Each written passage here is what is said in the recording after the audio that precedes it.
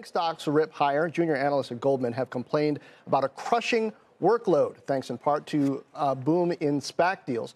Analysts are quoted as saying, "My body physically hurts all the time, and mentally I'm in a really dark place. I've been through foster care, and this is arguably worse. I can't sleep anymore because my anxiety levels are through the roof." Joining me now is Hugh Sun, CNBC.com banking reporter. Hugh, the way Wall Street can churn through young entrants into this space is kind of legendary. So put this into context for us. How much of this is because of the pandemic? How much of this is what you would expect during a booming time? Hey, John, nice to be with you, man. So it's true that it's both. Okay, so this has always been the case on Wall Street, certainly for the decade plus that I've covered it, which is that, it's sort of a meat grinder, which is, you think of it as this pyramid in which thousands of junior analysts start, they graduate from college, hopefully, do well in academics and be seen as a promising person on Wall Street. They get sucked into these programs, and it's an indoctrination, sort of a winnowing out process in which, if your pain tolerance isn't high enough and you can't survive 100-hour work weeks, then perhaps you don't get to the next level of associate and, and so on, and hopefully climb that ladder. And so some aspect of this is timeless and is indeed sort of the hazing process that happens on Wall Street. And some aspect of this is, the SPAC boom. And as we just updated our story on CNBC.com, the epicenter of this first-year analyst revolt, as I call it, is really the TMT group. So that's right. Tech, technology, media, and telecom. Yeah. And that's sort of, as you would think,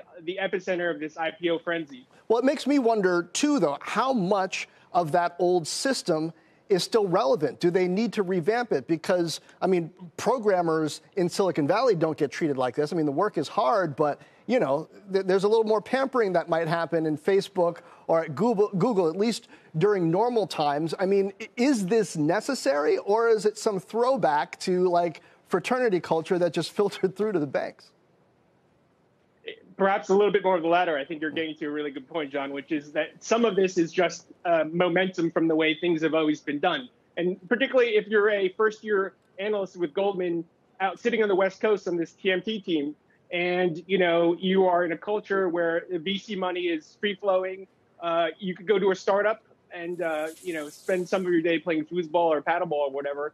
It certainly feels as though and you're sitting in this spot waiting for emails to come in from New York or from Asia, if you're this first-year analyst, it certainly feels unnecessary. And I think the real difference is it's always been that way.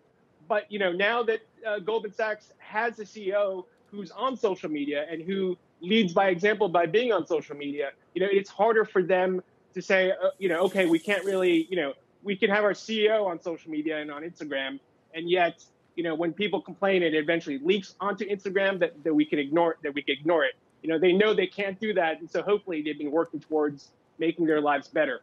Hugh, I would never say things should exist because that's the way they've always existed. I'm just curious, though, what is the internal reaction to this? I would imagine there are plenty of people at Goldman Sachs who rose through the ranks, who went through that meat grinder, survived it, came out of the other side, making a huge paycheck now, saying, you know what, that's the price you pay to be at Goldman Sachs and to get to the next level. And these guys are just being too soft.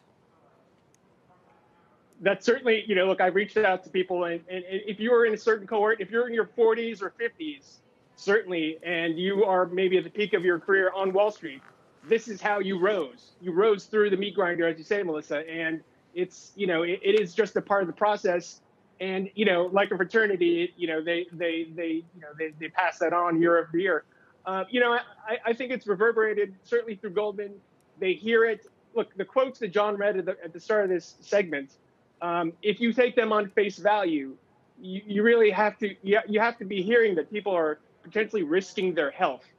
And as we talked about, February was an incredible year, an incredible month. It's almost equivalent to a real full year in SPAC activity. And so there is some element of this which is just an incredible frenzy, perhaps a misallocation of bodies in areas that needed it, that they needed to adjust. And hopefully they can, through a combination of moving people around and just, doing things more sensibly, just relieve the pressure on these poor people. Yeah. And in this economy, talent still has options. Hugh Sun, thank you. Thank you, John. We did get a statement from Goldman on this. It reads in part, we recognize that our people are very busy because business is strong and volumes are at historic levels.